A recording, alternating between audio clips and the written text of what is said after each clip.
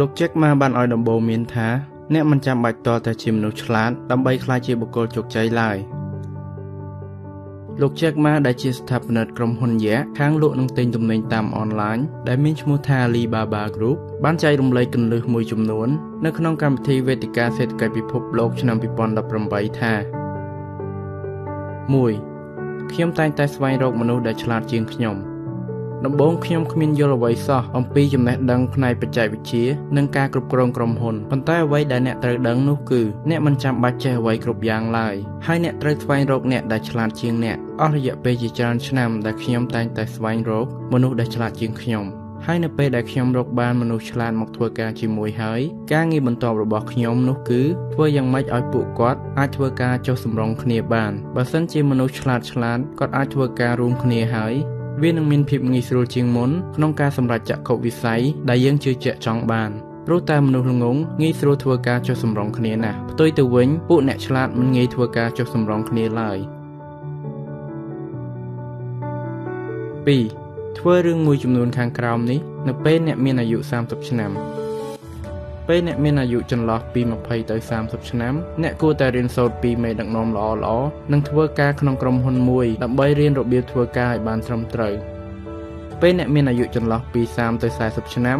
បើអ្នកចង់ធ្វើអ្វីមួយដោយខ្លួនឯងចាប់ផ្ដើមធ្វើវាភ្លាមព្រោះអ្នកនៅអាចងើបឡើងវិញបានបើទោះបីជាអ្នកបរាជ័យក៏ដោយប៉ុន្តែពេលដែលអ្នកមានអាយុចន្លោះពី40ទៅ50ឆ្នាំហើយអ្នកគួរតែធ្វើអ្វីដែលអ្នកពូកែកុំធ្វើរឿងណាដែលអ្នកគិតថាវាគួរឲ្យចាប់អារម្មណ៍និងចង់សាកធ្វើវាទាំងដែលអ្នកគ្មានបទពិសោធន៍និងជំនាញទាក់ទងនឹងវាសោះនោះវាពិតជាគ្រោះថ្នាក់ខ្លាំងណាស់ពេលអ្នកមានអាយុចន្លោះពី50ទៅ60ឆ្នាំអ្នកគួរតែចំណាយពេលជួយបណ្ដុះបណ្ដាលនិងអភិវឌ្ឍក្មេងៗជំនាន់ក្រោយពេលអ្នកមានអាយុលើស60ឆ្នាំអ្នកគួរតែចំណាយពេលរស់នៅជាមួយចៅៗរបស់អ្នក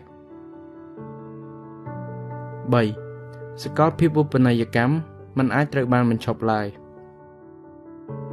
ខ្ញុំគិតថាសាកលភាពឧបនីយកម្មមិនអាចត្រូវបានបញ្ឈប់ឡើយគ្មាននរណាម្នាក់អាចបញ្ឈប់សាកលភាពឧបនីយកម្ម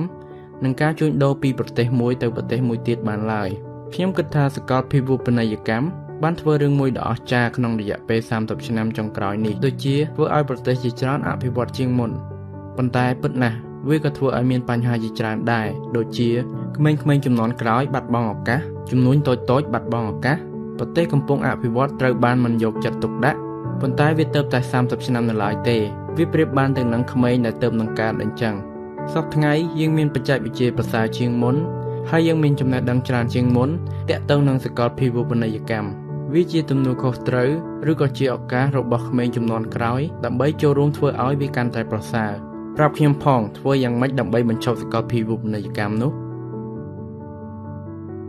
4. យើងទាំងអស់គ្នានឹងមានបញ្ហាប្រសិនបើមិនផ្លាស់ប្ដូររបៀបបង្រៀនការអប់រំគឺជាឧបសគ្គដ៏ធំនាពេលសប្តាហ៍ថ្ងៃ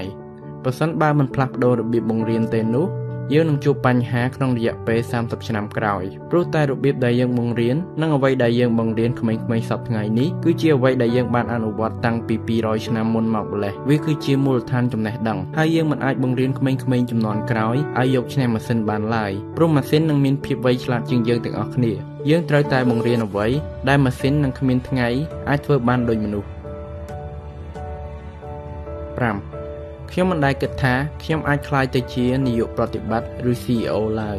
ខ្ញុំមិនដែលគិតថាខ្ញុំអាចក្លាយទៅជានាយកប្រតិបត្តិឬ CEO ទេហើយក្រោយមកទៀតខ្ញុំមិនដែលគិតថាខ្ញុំអាចក្លាយទៅជានាយកប្រតិបត្តិដ៏ល្អម្នាក់ឡើយរឿងមួយដែលខ្ញុំរៀនអំពីអាជីពគ្រូបង្រៀននោះគឺក្នុងនាមជាគ្រូបង្រៀនគ្រូតែងតែរំពឹងទុកថាកូនសិស្សរបស់ខ្លួននឹងពូកែជាងខ្លួនប្រសិនបើអ្នកមិនមានការគិតដូច្នោះទេអ្នកគឺជាគ្រូបង្រៀនដ៏គួរឲ្យខ្លាច